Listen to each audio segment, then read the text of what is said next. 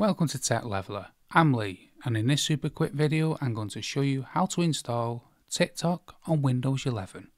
Now the easiest way to do this is come to your start menu here and come up to the pin section where hopefully your Microsoft Store will be.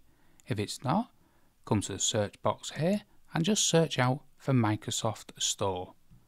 Ours is in our pin section, so we'll open that up from here. Once your Microsoft Store loads up, what we need to do at the very top here is search for TikTok. And we should see it pop up here, so let's select it. Then all you need to do is select Get here, this big blue button.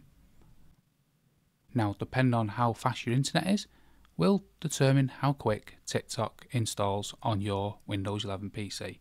It's usually pretty quick, and we can just select Open here.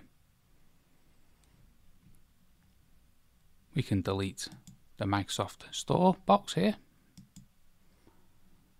Now once you first load TikTok, you'll see if you're allowed pop-ups or not. You can block them or allow them. I'll just X that away for now. And you can select some different permissions here. Pin to taskbar, pin to start. If for any reason you X this away like that, you can accept these. You can see we've installed TikTok on our Windows 11 PC. You can log in or continue as a guest. You can make the window a bit wider if you wish. But say we X it away and we think it's disappeared off our taskbar.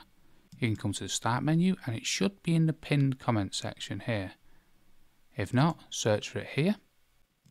And to add a taskbar shortcut, right click it and select Pin to Taskbar.